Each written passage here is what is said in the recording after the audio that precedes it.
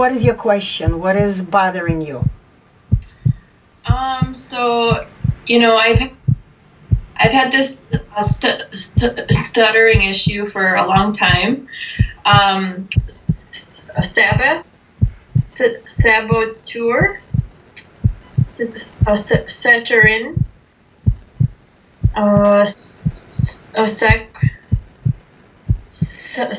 sacrilege, sacrosanct, cellophane.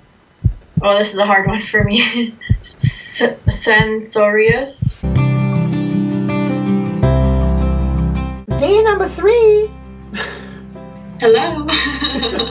We just started, right? Yeah. I went to work yesterday. A lot of times, if my coworkers are talking about something and I wanted to say something, but I just would never say anything in the past because I didn't want to join in and have them kind of look at me if I made a mistake or well, because at work I also had a lot of moments where I would open up my mouth to say something and it didn't flow and people would look at me and they wait. And then it's like, I don't say anything.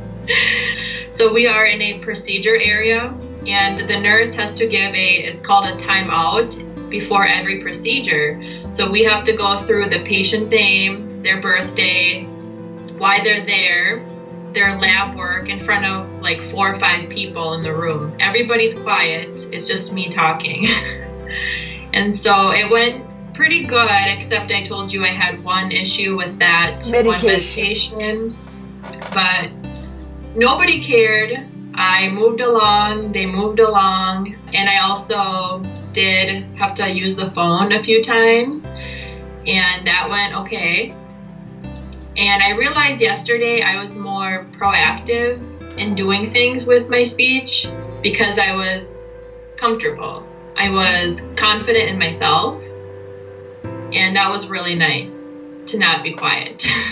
When I moved here from Ukraine with my mom, I was around 8 years old, and I remember when I was in Ukraine, I was scared by a really big dog when I was little, and I was 6 or 7. My mom thinks that that's when everything started, and I remember the exact moment, like the exact street I was on, the house. It's kind of crazy, but yes, I actually went to a psychologist for this. Well, and I told her this, and she gave me exercises to kind of get rid of this bad image. She's like, oh, imagine this dog in your head, and then she said, try to make it small, like things like that. Well, this was recently. This was about a year ago. Yeah. So anyways, when we moved from Ukraine to America, I don't recall having any stuttering problems in elementary school. I remember just trying to learn English and being busy with that. My mom, she didn't know very much English, so at home I was speaking Russian with her. And so it was kind of a back and forth game because I was speaking with her in Russian. I was in school learning English. I came home, English note cards, English words.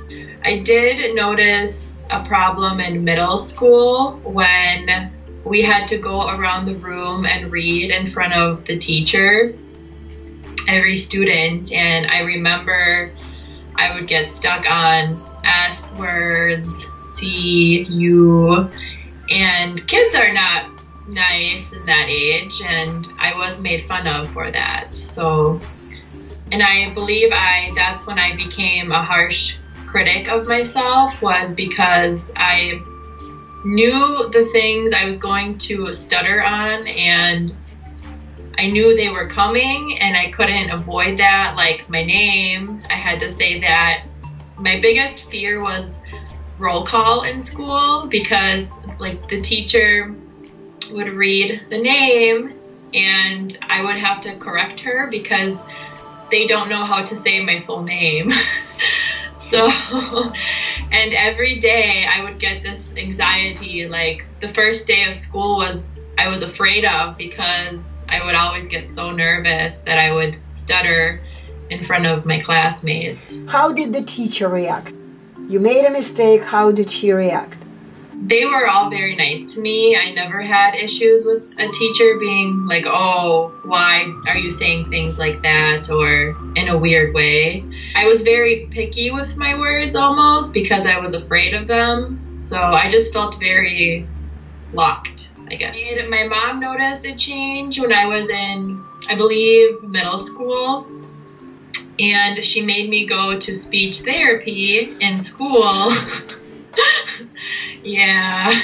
And so I remember every other day for lunch, we would have a lunch period from 12 to 12:30, let's say. And all of my friends would go have lunch, and I would go with my speech therapist and have lunch with her and work on my stuttering. She never gave me anything useful. Well, she basically told me I talked too fast, and she tried to slow my speech down. And I remember sitting in the speech therapy room, and I remember she timed me, and she played that back for me, my speech and how quick I was going. And in my head, I thought to myself, oh my gosh, this sounds like so slow, because it just didn't sound normal, I guess. Basically, I went to her my middle school years, and that obviously didn't help. And I moved on to high school.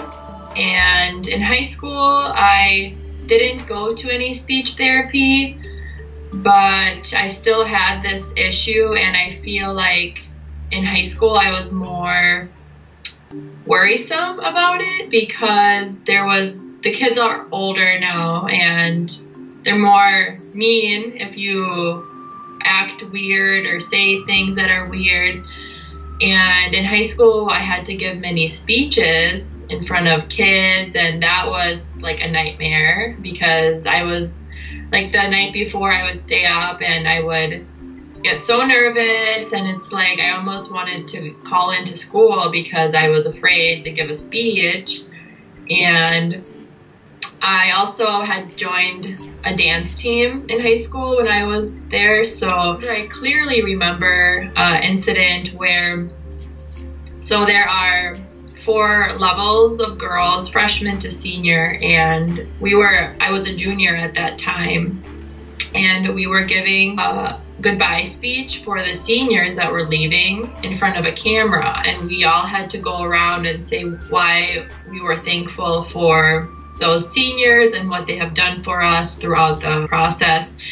And I remember when it came to my turn, I just got blocked. Like, I just got stuck. I couldn't say anything, and they had to stop the video for me and to go back around and do it, because then I felt so embarrassed and so nervous. And also I remember when I was a senior on that dance team, the news crew was coming to interview us seniors on the dance team, and I remember clearly thinking to myself, oh my gosh, I hope they don't pick me to go in front of the camera, because I can't do it.